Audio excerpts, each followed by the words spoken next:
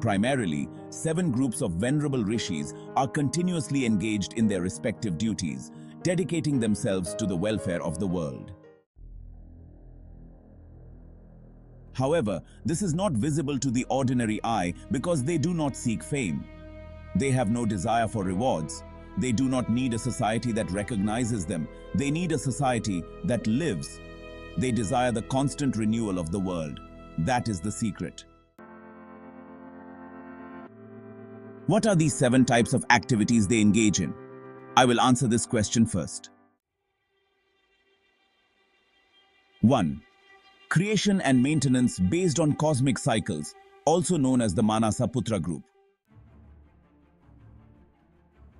2.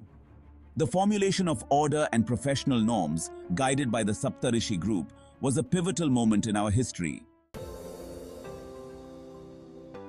3. The protection of Dharma, its propagation, and the reformation of the Veda, spearheaded by the Vyasa group, ensured the continuity and purity of our sacred traditions. 4. The reformation of the Veda and the societal formulation based on it, led by the Muni lineage, laid the foundation for a harmonious and enlightened society. 5. Performance of yajna and yaga at appropriate times by Grutsamada and similar groups. 6. Protection of biological diversity and supplementary sciences by Samsthanik group. 7. Management and reformation of physical wealth by Rajarshi group. The truth is that our Rishi lineage is always engaged in these 7 types of activities. But where, how, why?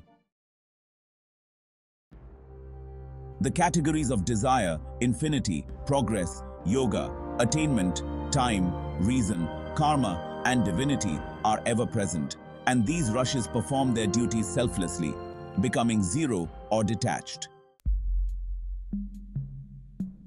Understanding these concepts fully in contemporary language is difficult. Explaining them through religious or sectarian constraints is also challenging, as it may not be comprehensible. But it is the truth. Therefore, I will attempt to explain, based on my study, experiences, available information, and interactions with elders and great souls, I will explain the truth I have understood. By categorizing several Rishis and Munis, I will try to illustrate their activities with examples within my capacity in the upcoming videos. Contact Hemanth Kumar G from Vedavidhya Consultants. Website: vedavidhya.com.